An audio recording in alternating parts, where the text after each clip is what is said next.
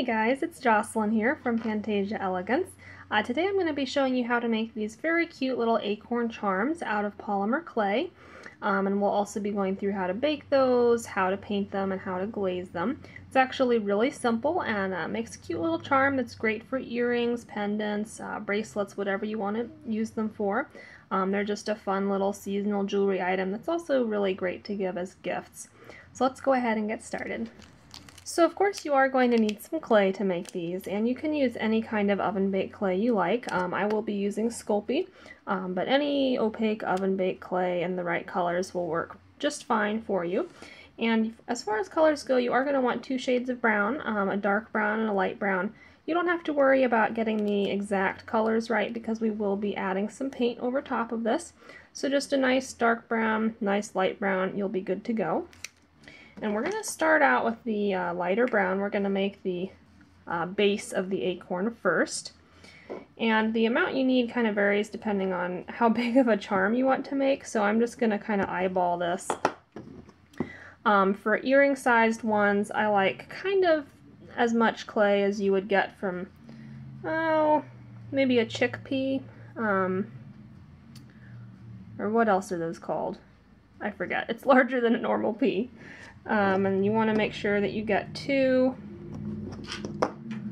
fairly equal circles. So I'm just going to even those out. So I'm just about that much clay. I can kind of measure the diameter here if that would help you. It's about a 1/2 inch sphere. Just if that helps you follow along, you want to make the exact same size that I'm doing. So you want to kind of work this up so that it's nice and warm and pliable. And then we're going to start shaping the acorn. It's very simple. You want it ever so slightly oval. And then you're going to start pinching one end of this. I'm just pinching it down between my thumb and first finger.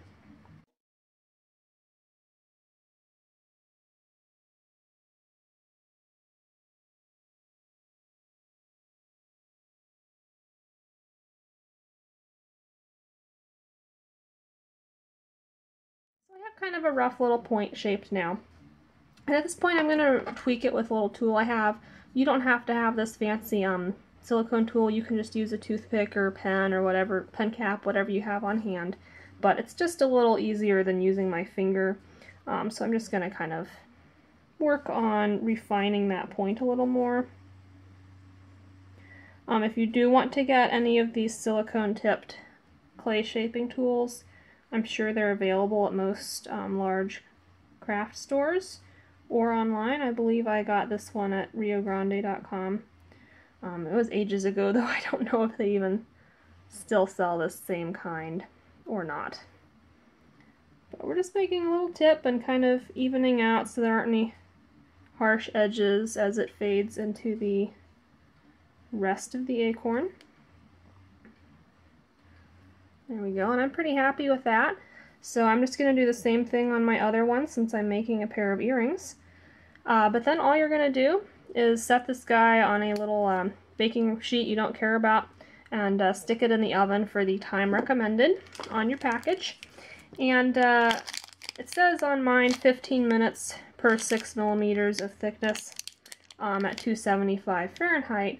And what I'm actually going to do, that would normally mean I would bake this for 30 minutes, but I'm only going to bake it for 15 minutes to start out with because we're going to be adding more clay on top of this and then baking it again. So I'm only going to do it for about half the recommended time, just to harden it up enough that we can add more clay and work on top of this guy.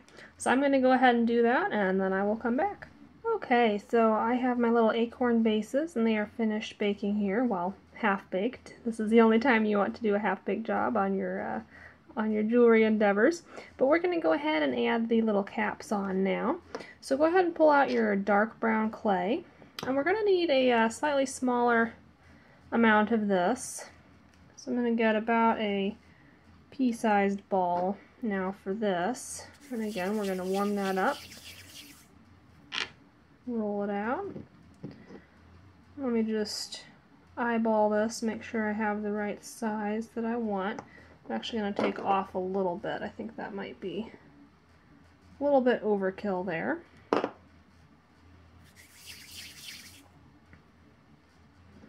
There we go. And this is super easy. You're just going to take your little ball of darker brown and you're going to hold on to the bottom of your acorn and we're just going to mush that ball right on top. Go ahead and press down on it. And then you're going to start shaping it, pushing it down around to form the cap of your acorn here.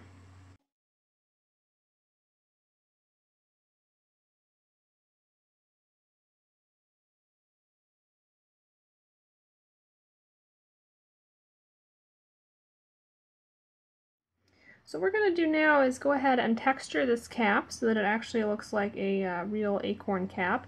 And to do that, very simply, I just took a 3x5 card, you want a stiff cardstock like material, and I just bent it in half. And we're going to use this little V-shaped corner here to make little indentations going around the cap of our acorn. So basically I'm going to hold it open to, I don't know, like 70 degrees or so.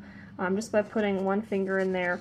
And then with this end, I'm just going to start at the bottom and work my way around, pressing it gently into the clay, just to get little triangular shapes. Just like that. I'm going to work all the way around here.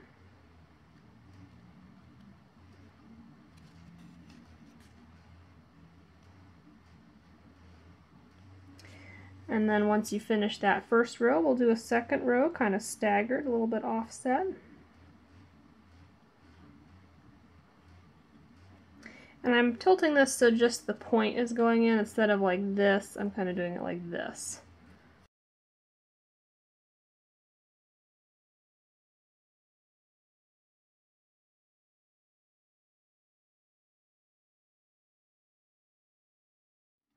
Alright, so I've put that little pattern in all around.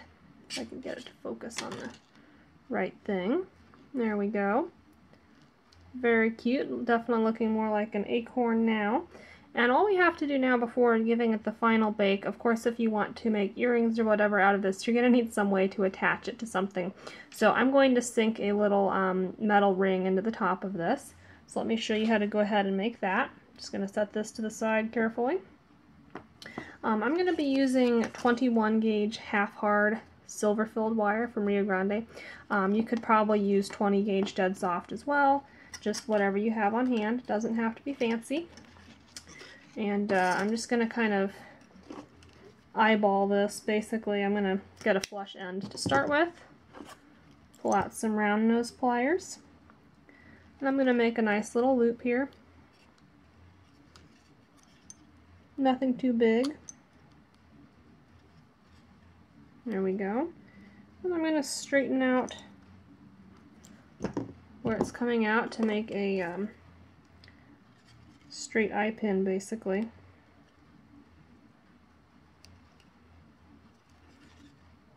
Just like that.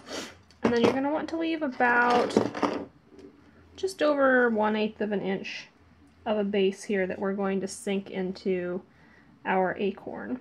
And I'm going to cut it at quite an angle so that it has kind of a sharp spike on it. There we go, just like that. I'm going to hold the top of that with my chain nose pliers. Pull out your little acorn top again. And we are just going to sink this right in the center top. Just sticking it right on in there. Make sure it's nice and secure. So now once this is baked, that'll be baked into it, and we'll have a nice little way to hang our acorn. So go ahead and give this its final bake. For mine, you want to follow the directions on your package. I'm going to go ahead and give it another 15 minutes at 275 degrees Fahrenheit. Since this cap is only about 6 millimeters and we already half baked this bottom portion. So go ahead and do that, then we'll come back and we will get these painted together.